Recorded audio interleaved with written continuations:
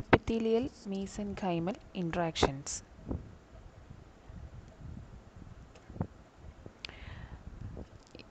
ഇതിൽ instructive and permissive interactions നമുക്ക് first നോക്കാം. ഇൻഡക്റ്റീവ് ഇൻട്രാക്ഷൻസ്, അതായത് ഹോവാർഡ് ഹോൾസർ എന്ന് പറഞ്ഞിരിക്കുന്ന സയൻറ്റിസ്റ്റ് ഇൻഡക്റ്റീവ് ഇൻട്രാക്ഷൻസിന് 3 മേജർ ക്ലാസിഫിക്കേഷനായിട്ടാണ് കൊടുത്തിട്ടുള്ളത്. ഒന്ന് ഇൻസ്ട്രക്റ്റീവ് ഇൻട്രാക്ഷനും പെർമിസീവ് ഇൻട്രാക്ഷൻസും. അതിൽ ഇൻസ്ട്രക്റ്റീവ് ഇൻട്രാക്ഷൻസ് എന്ന് പറയുന്നത് ഇവിടെ ഇൻഡ്യൂസർ എന്ന് പറയുന്നത് നെസസറി ആണ്. A signal from inducing cell, അതാണ് ഇൻഡ്യൂസർ എന്ന് പറയുന്നത്. അതുണ്ടെങ്കിൽ, ആ ഒരു ഇൻഡ്യൂസർ ഇല്ലെങ്കിൽ ഒരിക്കലും ജീൻ എക്സ്പ്രഷൻ അവിടെ നടക്കുകയില്ല. അതിനനുസരിച്ച് അതിന് തൊട്ടടുത്ത്, അതായത് അതിനായിട്ട് കൂടിച്ചേർന്ന് നിൽക്കുന്ന സെൽസിന് റെസ്പോണ്ട് ചെയ്യാനും പറ്റില്ല. അപ്പോൾ ഇവിടെ A signal from inducing cell is necessary for initiating new gene expression in the responding cell. Example പറയുകയാണെങ്കിൽ, when an optic vesicle is experimentally placed under a new region of head ectoderm and causes that region of ectoderm to form a lens. ഒരു optic vesicle നമ്മൾ എന്ത് ചെയ്യുന്നുണ്ട്, experimentally അതിനെ നമ്മൾ ഒരു പുതിയൊരു region, head എക്ടോഡേമിൽ ഏതെങ്കിലും റീജിയനിൽ വെച്ച് കഴിഞ്ഞാൽ ആ ഒരു റീജിയനിൽ ഹെഡ് എക്ടോഡേം എന്തായിട്ട് മാറും, ലെൻസായിട്ട് മാറുന്നുണ്ട്. അപ്പം ഇതാണ് മീസെൻകൈമൽ. ഇനി അടുത്തത് പറയുന്നത് മീസെൻകൈമൽ ഇൻട്രാക്ഷൻസ് ആണ്. മീസെൻകൈമൽ ഇൻട്രാക്ഷൻ എന്ന് പറഞ്ഞാൽ എന്താണ്? Development is a result of a series of interactions. Instructive version versus permissive interactions ഉണ്ട്. അപ്പം ഇവിടെ പറയാനുള്ളത് ഇൻസ്ട്രക്റ്റീവ് ഇൻട്രാക്ഷൻസ്, അത് ഞാൻ പറഞ്ഞു, ഇൻഡ്യൂസർ ആവശ്യമാണ്. Second type of inductive interaction എന്ന് പറയുന്നത് പെർമിസീവ് ഇൻട്രാക്ഷൻ ആണ്. ഇവിടെ റെസ്പോണ്ട് ചെയ്യുന്ന ടിഷ്യൂവിന് നമുക്ക് ഓൾറെഡി സ്പെസിഫൈഡ് ആണ്, പക്ഷേ അതിനൊരു എൻവയൺമെൻറ്റ് അത്യാവശ്യമാണ്. അതായത് പെർമിസീവ് ഇൻട്രാക്ഷനിൽ റെസ്പോണ്ടിങ് ടിഷ്യൂ നമുക്കറിയാം സ്പെസിഫൈഡ് ആണ്, and they need and only an environment that allowed the expression of this traits. Inducer ഇവിടെ നെസസറി അല്ല, പക്ഷേ ഇവിടെ എന്താണ്, ആ ഒരു സെല്ലിന് റെസ്പോണ്ട് ചെയ്യാൻ ആവശ്യമായിട്ടുള്ളൊരു എൻവയൺമെൻറ്റ് ഇതിന് അത്യാവശ്യമാണെന്നാണ് പറയുന്നത്. ഫോർ എക്സാമ്പിൾ പറയുകയാണെങ്കിൽ, നമ്മൾ epithelial mesenchymal ഇൻട്രാക്ഷനിൽ regional specificity interaction അല്ലെങ്കിൽ ഇൻഡക്ഷൻ പറയുകയാണെങ്കിൽ അതിൽ നമുക്കൊരു എക്സാമ്പിൾ നോക്കാം. ഇവിടെ റീജിയണൽ സ്പെസിഫിസിറ്റി ഓഫ് ഇൻട്രാക്ഷൻ എന്ന് പറയുമ്പോൾ റെസ്പോണ്ടിങ് ടിഷ്യൂവിൻ്റെ എൻവയൺമെൻറ്റാണ് എക്സ്പ്രഷനെ അലോ ചെയ്യുന്നത്. കുറേ ടിഷ്യൂസിന്, അതായത് many tissues need A solid substrate containing. ചില ടിഷ്യൂസിന് ഒരു സോളിഡ് സബ്സ്ട്രേറ്റ് ഉണ്ട്, ഫൈബ്രോനെക്റ്റിൻ അല്ലെങ്കിൽ ലാമിനിൻ എന്ന് പറഞ്ഞിരിക്കുന്ന കോമ്പൗണ്ടുള്ള ഒരു സോളിഡ് സബ്സ്ട്രേറ്റ്. ഈ ഫൈബ്രോനെക്റ്റിനും ലാമിനിനും ആണ് ഒരിക്കലും എന്ത് ചെയ്യില്ല, ആ സെല്ലിനെ അൾട്ടർ ചെയ്യില്ല, പക്ഷേ it produce and it enable what has already be determined to be expressed. അപ്പോൾ വേറെ ഒരു കാര്യം പറയുകയാണെങ്കിൽ, എല്ലാ ഓർഗൻസിലും എന്തുണ്ട്, എപ്പിത്തീലിയം അല്ലെങ്കിൽ അതിന് അസോസിയേറ്റഡ് ആയിട്ടുള്ള മീസെൻകൈംസ് ഉണ്ട്. റീജിയണൽ സ്പെസിഫിസിറ്റി ഓഫ് ഇൻഡക്ഷൻ നമുക്ക് കൂടുതലായിട്ട് എക്സ്പ്ലെയിൻ ചെയ്യണമെന്നുണ്ടെങ്കിൽ ക്യൂട്ടേനിയസ് സ്ട്രക്ചറിൻ്റെ ഫോർമേഷൻ പറയേണ്ടി വരും. ഇവിടെ ചിക്കിൻ്റെ ക്യൂട്ടേനിയസ് സ്ട്രക്ചർ ഫോർമേഷനിൽ സ്കിൻ കമ്പോസ് ചെയ്തിരിക്കുന്ന 2 മെയിൻ ടിഷ്യൂസ് കൊണ്ടാണ്. ഒന്ന് ഔട്ടർ എപ്പിഡെർമിസ്, അത് എന്ന് പറയുന്നത് എപ്പിത്തീലിയൽ ടിഷ്യൂസ് ആണ്. Actually it is derive from എക്ടോഡെർമിൽ നിന്നാണ് ഡിറൈവ് ചെയ്യുന്നത്. എൻ്റെ ഡെർമിസ് എന്ന് പറഞ്ഞാൽ എന്താണ്, ഒരു മീസെൻകൈമൽ ടിഷ്യൂ ആണ്. ദേ derive from മീസോഡെർം. Okay, chick epidermis ഒരു സിഗ്നൽ പ്രൊഡ്യൂസ് ചെയ്യുകയും ആ ഒരു സിഗ്നൽ പ്രൊഡ്യൂസ് ചെയ്യുന്നതിൻ്റെ ഭാഗമായിട്ടൊരു പ്രോട്ടീൻ അവിടെ സെക്രീറ്റ് ചെയ്യപ്പെടുകയാണ് ചെയ്യുന്നത്. ആ പ്രോട്ടീൻ എവിടെയാണ് സെക്രീറ്റ് ചെയ്യുന്നത്, ഡെർമൽ സെൽസിൽ.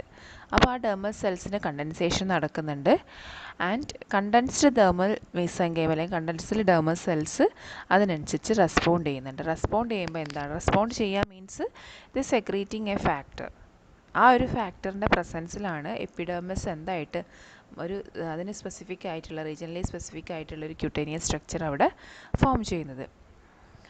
ഇപ്പോൾ for example, this structure can be broad feather of the wing, narrow feathers of the thigh or scales and claws of the feet ആയിരിക്കാം.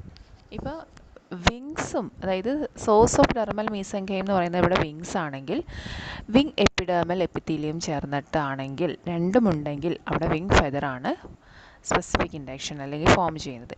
പിന്നെ വേറെ പറയുകയാണെങ്കിൽ regional specificity ഇൻഡക്ഷനിൽ wing epithelial tissue or epidermis wings mesenchymal ടിഷ്യൂവും ചേർന്നിട്ട് wing feathers form ചെയ്യുന്നുണ്ട്.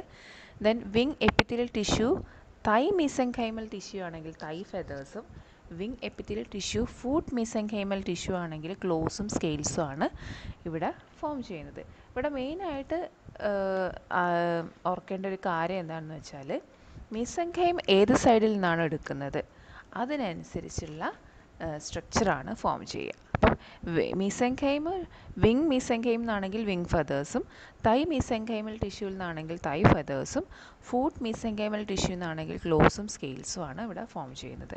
അപ്പോൾ regional specificity of induction, മീസെൻകൈം have instructive role. The same epithelium develops cutaneous structure according to the region from which the mesenchyme was taken. ഇനി അടുത്തത് genetic specificity of induction. Genetic specificity of interaction എന്ന് പറഞ്ഞാൽ ഇതൊരു epithelial mesenchymal ഇൻട്രാക്ഷനിലെ ഒരു second പ്രോപ്പർട്ടിയാണ്. ഈ മീസെൻകൈമാണ് instruct ചെയ്യുന്നത് എപ്പിത്തീലിയത്തിനെ. അത് ആ ഒരു ജീനെ എന്തായിട്ട് മാറണം, ആ ജീനെ ആക്ടിവേറ്റ് ചെയ്തിട്ട് എന്തായിട്ട് മാറണം എന്ന് ഇൻസ്ട്രക്ട് ചെയ്യുന്നത് മീസെൻകൈമാണ്. Frog tadpole also has A Horney Joe without teeth, were salamander has A set of Horney Joe without teeth in its ജോ. അതായത് ഓർഗൻ സ്പെസിഫിസിറ്റി അല്ലെങ്കിൽ റീജിയണൽ സ്പെസിഫിസിറ്റി കൺട്രോൾ ചെയ്യുന്നത് മീസെൻകൈമാണ്. സ്പീഷീസ് സ്പെസിഫിസിറ്റി കൺട്രോൾ ചെയ്യുന്നത് എപ്പിത്തീലിയമാണ്. അത് ഓർത്ത് വയ്ക്കാം. ഈ ജനറ്റിക് സ്പെസിഫിസിറ്റി ഓഫ് ഇൻഡക്ഷനിൽ മീസെൻകൈം ഇൻസ്ട്രക്റ്റ് ചെയ്യുന്നുണ്ട് എപ്പിത്തീലിയത്തിനെ. അത് എന്ത് ജീൻ എക്സ്പ്രഷനാണ് അവിടെ നടക്കേണ്ടത്, ആക്റ്റീവ് ആവണോ അതോ അതിനനുസരിച്ച് റെസ്പോണ്ട് ചെയ്യണോ എന്നുള്ളത്. And active responding the epithelium can കോംപ്ലൈ with this instruction only so far as it's genome permits. ഇനി ഇത് ക്ലിയർ ആയിട്ട് മനസ്സിലാവണമെന്നുണ്ടെങ്കിൽ നമുക്കൊരു എക്സ്പെരിമെൻറ്റ് പറയാം. Hans സ്പീമാൻ and Oscar shot experiment എന്നാണ് ഇതിന് പറയുന്നത്. ഈ രണ്ട് സയൻറ്റിസ്റ്റും കൂടി എന്ത് ചെയ്തു, ഒരു ഹെഡ് എക്ടോഡെർമിൻ്റെ ഒരു ചെറിയൊരു ഭാഗം ട്രാൻസ്പ്ലാന്റ് ചെയ്തിട്ട് ഏതിൽ നിന്ന്, ഫ്രോഗിൻ്റെ ഗ്യാസ്ട്രുലയിൽ നിന്നെടുത്ത് ന്യൂട്ടിൻ്റെ ഗ്യാസ്ട്രുലയിൽ കൊണ്ടുപോയി നമ്മൾ ട്രാൻസ്പ്ലാന്റ് ചെയ്തു. അത് എന്തായി to become A part of the മൗത്തിൻ്റെ ഒരു ചെറിയൊരു ഭാഗം. ഇപ്പോൾ ഇവിടെ ചിത്രത്തിൽ നോക്കിയാൽ അറിയാം, ഫ്രോഗ് ഗ്യാസ്ട്രുലയുടെ ഒരു റീജിയൻ എടുത്തിട്ട് ന്യൂട്ടിൻ്റെ ഗ്യാസ്ട്രുലയിൽ കൊണ്ട് എന്ത് ചെയ്തു, ഫിക്സ് ചെയ്തു. അപ്പോൾ ഡെവലപ്മെൻറ്റ് നടന്നു. എന്തായിട്ടാണ് റിസൾട്ട് ഫോം ചെയ്യുക? They placed presumptive flag ectoderm tissue from a nude gastrula into the presumptive or region of the frog. അപ്പോൾ എന്തായിട്ട് മാറും? ഫസ്റ്റിലത്തെ കേസ് പറയുകയാണെങ്കിൽ ന്യൂട്ട് വിത്ത് ഫ്രോഗ് ടാഡ്പോൾസ് ഒക്കെ, അതായത് ഫ്രോഗിൻ്റെ ഗ്യാസ്ട്രുലയിൽ മൗത്ത് റീജിയൻ ആയിട്ട് മാറേണ്ട ഒരു ഭാഗം, അതിൻ്റെ ഒരു ഭാഗം കട്ട് ചെയ്തിട്ട് ന്യൂട്ടിൻ്റെ മൗത്ത് റീജിയൻ ഫോം ചെയ്യുന്ന റീജിയനിൽ കൊണ്ടുപോയിട്ട് വെച്ചു, ഓറൽ എക്ടോഡെർമിൽ കൊണ്ടുപോയി വെച്ചു. അപ്പോൾ എന്ത് ചെയ്തു, അവിടെ ഫോം ചെയ്തിരിക്കുന്ന ന്യൂട്ടാണ് ഫോം ചെയ്തത്, വിത്ത് ഫ്രോഗിൻ്റെ ടാഡ്പോൾ സക്കേഴ്സ് ഉള്ള ന്യൂട്ടാണ് ഫോം ചെയ്തിട്ടുള്ളത്. അറ്റ് ദ സെയിം ടൈം ഇവർ റിവേഴ്സ് ചെയ്തു ഈ ഒരു എക്സ്പെരിമെൻറ്റ്. അതായത് ന്യൂട്ടിൻ്റെ ഗ്യാസ്ട്രലിൽ നിന്നും ഫ്രോഗിൻ്റെ ഗ്യാസ്ട്രലിലേക്ക് ഒരു പീസ് വെച്ചതിന് ശേഷം എന്ത് സംഭവിച്ചു, ഒരു ബാലൻസർ, അതായത് സലമാൻഡറിൻ്റെ ഒരു പ്രത്യേകത എന്താണ്, അതിൻ്റെ ലാർവയിൽ ഒരു ക്ലബ് ഷേപ്ഡ് ബാലൻസേഴ്സ് ഉണ്ട് മൗത്തിൻ്റെ തൊട്ട് താഴെയായിട്ട്. ആ ഒരു ബാലൻസേഴ്സ് കൂടി ടാഡ്പോൾ ലാർവയാണ് ഫോം ചെയ്തതെങ്കിലും ന്യൂട്ടിൻ്റെ ബാലൻസേഴ്സും കൂടി അവിടെ കാണിക്കുന്നുണ്ട്. പിന്നെ ടാഡ്പോൾ ലാർവയ്ക്ക് എന്താണ്, മ്യൂക്കസ് സെക്രീറ്റിംഗ് ഗ്ലാൻസും സക്കേഴ്സും ഉണ്ട്, അതൊന്ന് ഓർത്ത് വയ്ക്കും. ഓക്കെ, ഇത്രയാണ് നമുക്ക് ഇവിടെ പറയാനുള്ളത്. Thank you.